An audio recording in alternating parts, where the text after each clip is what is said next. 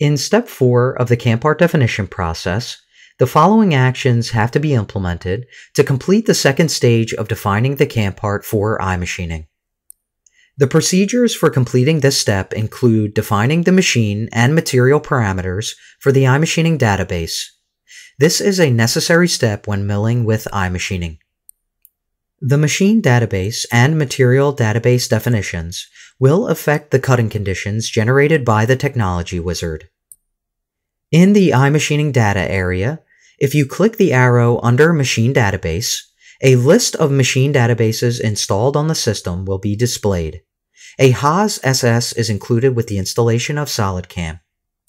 If you click the arrow under Material Database, the drop-down will display 70+ materials that are supplied with the system. You may find that the materials in the list do not cover the needs of all your parts.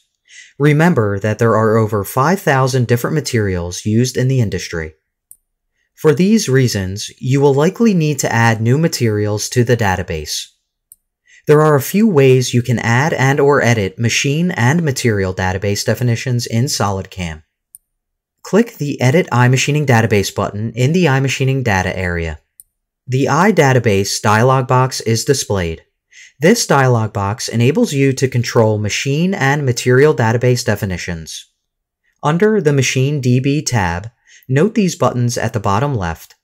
They enable you to manage machine definitions in the list. The New icon enables you to add a new machine definition. The Delete icon enables you to delete existing machine definitions from the list. The Save As icon enables you to save defined machine definitions under specific names and locations. Finally, the Revert icon enables you to return any edited parameters to their default values. For the purpose of this exercise, you should become familiar with adding a new machine database that reflects the parameters of a specific machine. Click the New button. The New iMachining DB file dialog box is displayed. Enter a name for the new machine file. Call it Haas SS New. Then, click Save to confirm the creation of the database and add the new machine file to the list. In the General area, there are 3 required values needed for the machine database. They are represented here by the yellow fields and reflect the machine parameters that are constant. For spindle speed max, enter 12,000 RPM in the input field text box. Enter 21,158 mm per minute for feed rate max, G1. For spindle power max, enter a value of 20 kilowatts.